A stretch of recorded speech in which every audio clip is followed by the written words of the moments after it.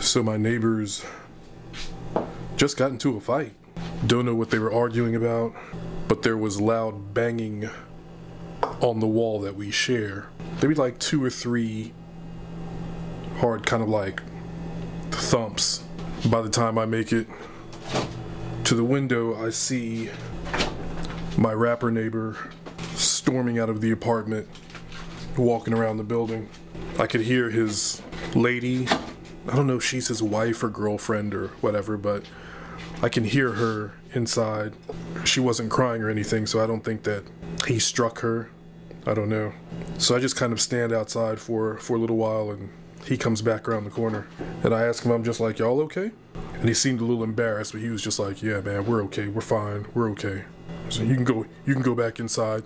We're okay. It's like, well, I'm a grown-ass man. I can stand wherever the fuck I want, but, you know, I was just like, all right.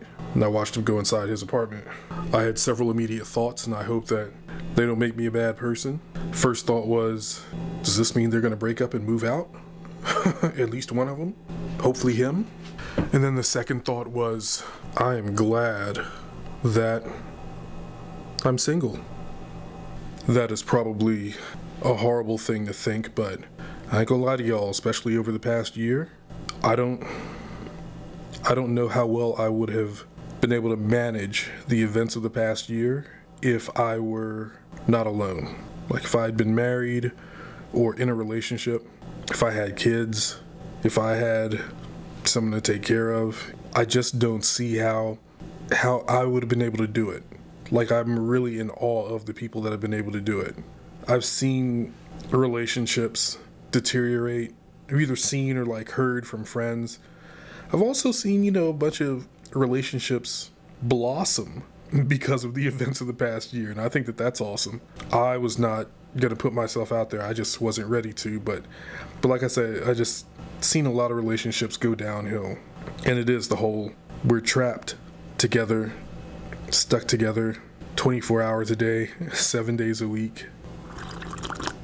So I hope they are okay, because I don't want to have to be that neighbor that calls the police and has to give some sort of statement.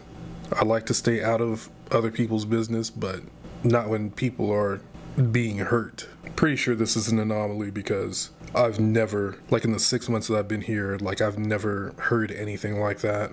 And hell, they were even 12 hours ago, they were giggling and horseplaying and shit. I could hear them through the walls. So I'm fairly certain that this was an anomaly, just one that included pounding on the wall. Honestly, I hope they make up. I hope they're having makeup sex right now. So I was on Twitter and came across this tweet from someone named Michael Samanek. Hey Mike, how you doing? And pretty much Mike's tweet is like a response to the John August, Craig Mazin Script Notes podcast, in which they talk about quitting. And in his tweet, Mike linked to his blog, where he pretty much gives an explanation for why he quit the business, specifically the pursuit of screenwriting.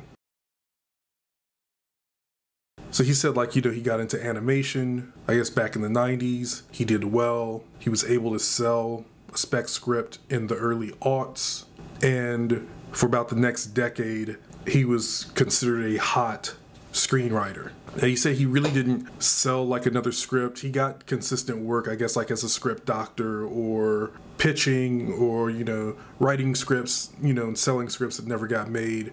But ultimately, things just didn't happen. Like, yeah, he admits he got paid handsomely. You know, he's like, I was able to buy a house. I was able to set up a nice pension for myself, blah, blah, blah. But he wasn't writing material that was getting made, and as a result he wasn't developing like this track record of produced work. And so ultimately he lost the heat that was on him. I think about Entourage all the time because Jeremy Piven as Ari Gold would always talk about heat, being hot, and I guess Michael lost that heat. And at one point in his blog post he says, you know, he didn't even become cold. He essentially became dead. And in reaching this kind of like dead status, he felt that there was nothing more that he could do. He said he stopped communicating with his reps because what was the point? He said that he felt that, he had his time, but his time had run its course, and he made the decision to move on. He said he even entertained the thought of maybe trying to juggle screenwriting with another career, but he just didn't have the discipline and the energy to really focus on both. And so he decided to move on. He did say that he did not want this to discourage people from trying to break into the industry, just want to tell his story. The thing is, I can kind of relate. I've sort of been feeling this way lately, to be honest with y'all, especially after, just after the past couple of years, come out here and I link up with some people, and, I've been working on this script, and the thing is, I worked on the script for about 2 years, and entering into this third year, it's kind of like, all right, what the hell are we doing? What am I doing? Things that were said to me, things that were promised to me aren't happening. And there's just been this feeling that I've wasted time. And perhaps in another video, I'll talk about all that. But essentially, I worked on this script for 2 years, thinking that something was going to happen with it, and nothing happened. I've actually written another script since Chomp, which took no time at all, although I need to go back and rework it, rewrite it. But it's just been this feeling of, what am I doing this for? Am I wasting my time? Should I think about quitting and moving on to something else? Or should I just say fuck it and settle into a life of mediocrity? And that is really, that's not an option for me. Y'all know me, that's not an option for me. But reading Michael's post just really made me think.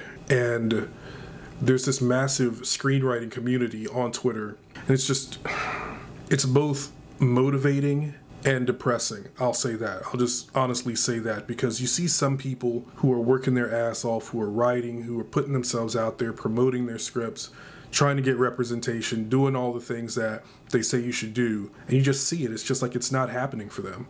It's just not happening for them. Entering contests and whatever, and it's not happening for them. And then you also see some writers, and it just seems to happen like that. It's just like, they tweet out, oh, I'm happy to announce that I'm represented by so-and-so, or, oh, I'm got a meeting with this producer or with this manager or agent, or I'm staffed on this TV show. And that can, it can wear on you. To see people, especially, and I'm gonna say like this, especially to see people who are younger than you. I'm old, y'all. I am old. And I've been chasing this dream since I was a kid. And for me to see people who are kids to me tweet, I got staffed on this show, I sold this script, I got representation. It's just like, what in the world are they doing that I'm not doing? What connection did they make? Who did they wow? What script did they write? And it can really feel like you're chasing a futile dream. But the thing is, I love it. I love movies. As crazy as this may sound, I love the craft of screenwriting. I love screenwriting. I love the format of the screenplay. I love printing a script out on 3-hole paper and binding the script with Acco brads and washers. I'm insane like that. I love printing scripts out and reading them. I'm actually passionate about the craft. I'm passionate about storytelling. Give me your 3-act structure. Give me your Sid Field. Give me your 15 beats from Blake Snyder. Give me all of your story notes from McKee. Give me all that shit. I'm into it. No, I have a dream to win an Oscar one day. I'm going to win an Oscar. I keep saying that. That is for me, and I know people are just like, fuck the Oscars and the awards, and it's white people nonsense, and I don't care.